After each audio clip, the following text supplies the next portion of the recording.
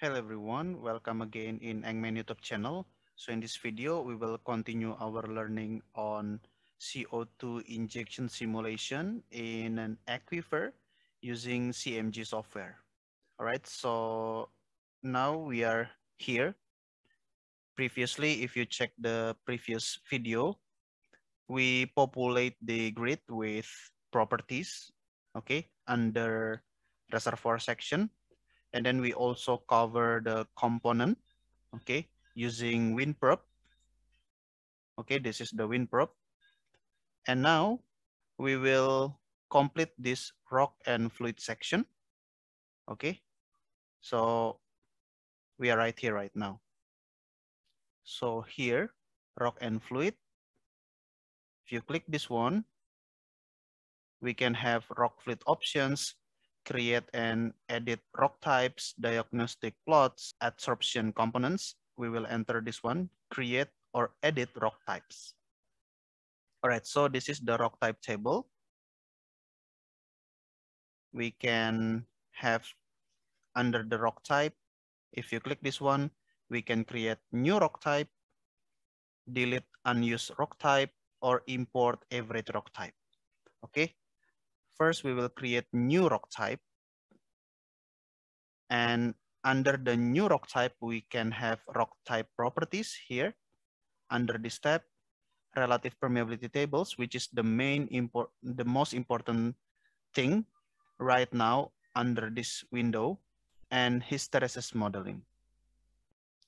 All right, by default, we will enter the drainage relative permeability data. Okay, and here, CO2 injection in aquifer, we will have water oil, okay, water oil, and liquid gas. All right, so we will have two relative permeability data table. First one is water oil, and the next one is liquid gas table.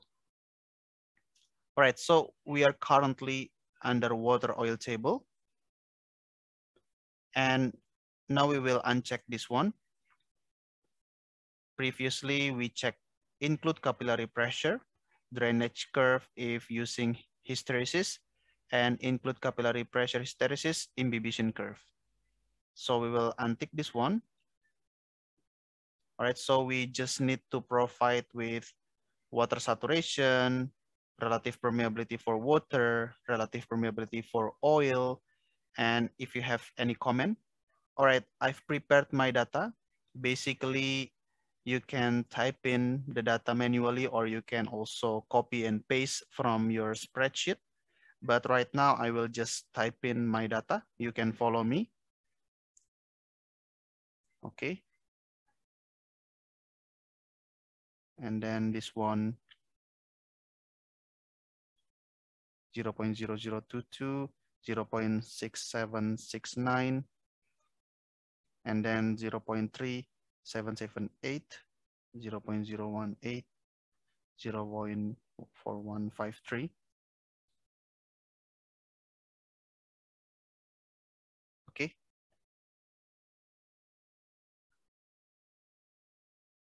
You can also copy the data from your spreadsheet and paste it here. But yeah, anyway, I will just type in the data here. 0.6444. All right, and then 0.0123, 0.7, 0.4089, 0.7333, 0.4855, and then still 0.8222, and then 0.7709, 0, and then 0.9111, 0.95, and then lastly 0. Okay. You can also right click and insert row. Okay, I will copy this one, paste it here. And for the 11th row, it will be 1, 0.99990. All right, so this is our water oil relative permeability table. After that, we can click enter or apply, and we will have the relative permeability plot like this one. The red line is water relative permeability versus water saturation, whereas the blue line is the oil relative permeability versus water saturation. All right, so far so good. It's not that difficult. And the second one, we click again here, relative permeability table, liquid gas table, but be careful here, it indicates liquid saturation. All right, so if you check this table, the first column will be liquid saturation, okay? Liquid saturation, and you can change that liquid here, liquid gas relative permeability table dependency. I want to change the dependency from liquid saturation to gas saturation, okay? So when you plot, the horizontal axis will be gas saturation rather than liquid saturation, right? So let's change to gas saturation.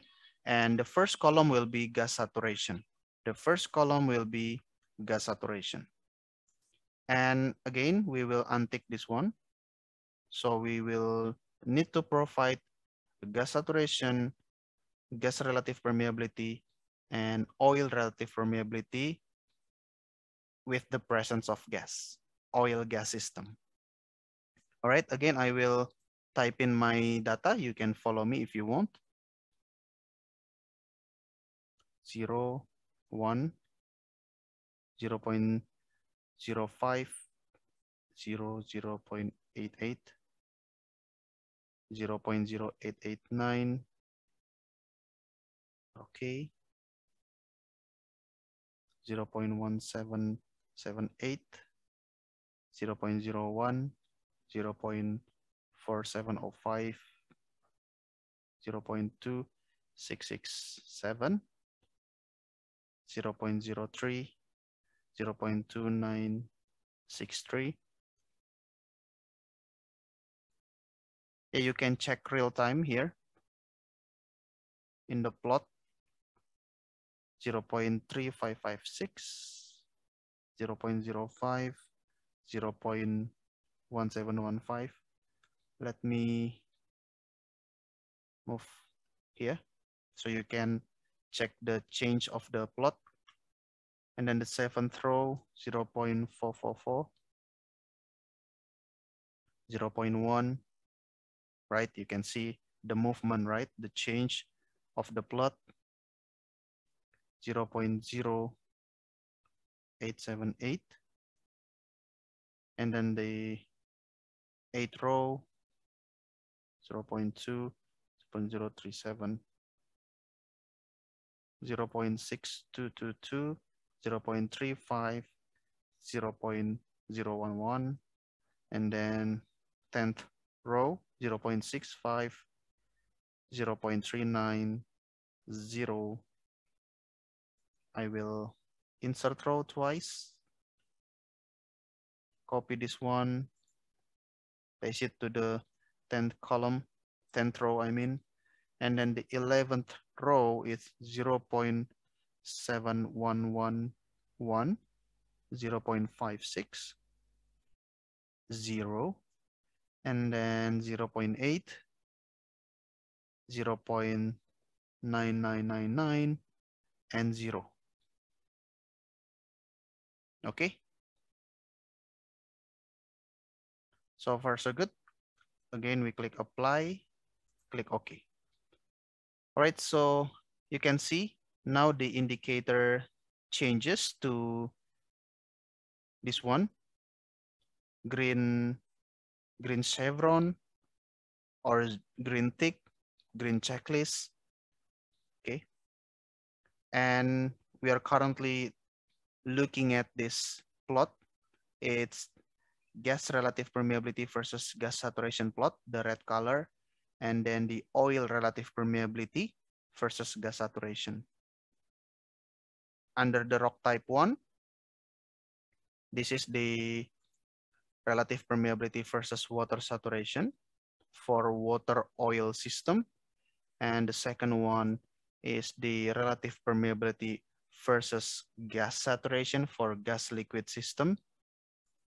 And this is the generated three-phase relative permeability using Stone 2 model.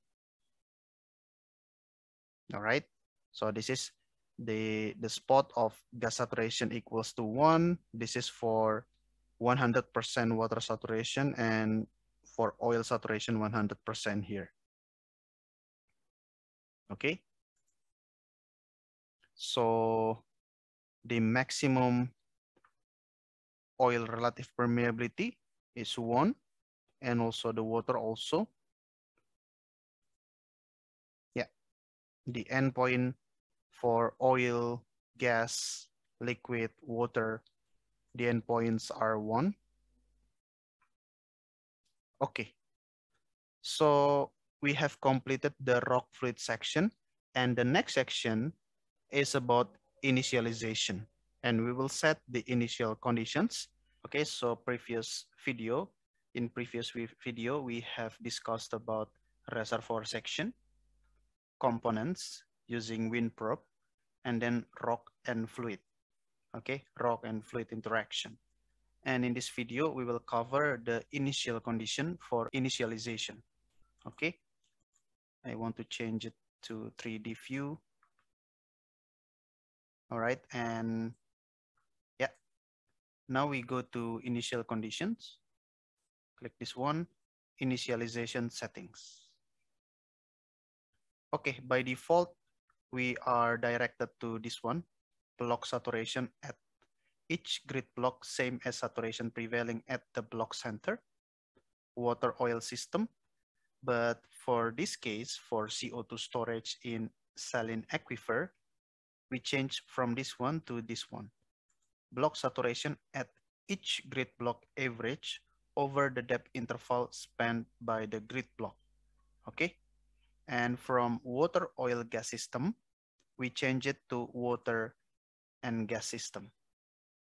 Okay, and here by default we will select ignore all capillary pressure curves. All right, because we are focusing on the aquifer right now. Okay, it's 100% water. And for phase pressure correction, add phase pressure correction to ensure that the reservoir is initially in gravitational equilibrium. Okay, so for the calculation methods, we select block saturation at each grid block average over the depth interval spanned by the grid block, water gas system, and we will ignore all capillary pressure curves. All right, and we can click apply. There will be message. Cannot save information in the current state. Please review the following messages. Region 1, the reference depth value is missing for the listed region. Okay. And then the reference pressure is missing. Okay. And the water gas contact is missing. Okay, that's okay. Click OK. And then we go to the next section here. Initial region parameters. All right. Initialization region. We are in region 1. Initialization region parameters. Initialization region type 1 is not defined. Grid depth range is between 1,200 to 1,300 meters. Now, first we will set the reference pressure and depth. For the pressure, reference pressure, it is 11,800 kPa. Okay. The unit will be automatically shown. And for the reference depth, it is at 1,200 meters.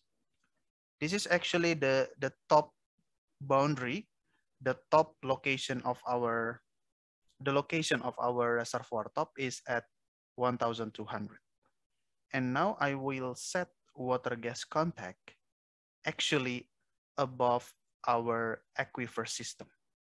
So the top of our aquifer is at 1200, and I want to make the water gas contact above that 1200. So let's say 1150. I say that now the water gas contact is above our focus. Okay, our top right now is 1200, and the water gas contact is outside of it. So in other words, we will discuss only the aquifer, the zone with 100% water saturation. Okay, but we need to still define this one: oil, gas, oil zone, and gas cap composition. Okay, so the gas cap, CO2, let's say 0.001, with methane, this one. So if you total, it will be 1 in fraction or 100%. All right, so we can click apply, and you will see that this indicator, the red X, will change to green felt.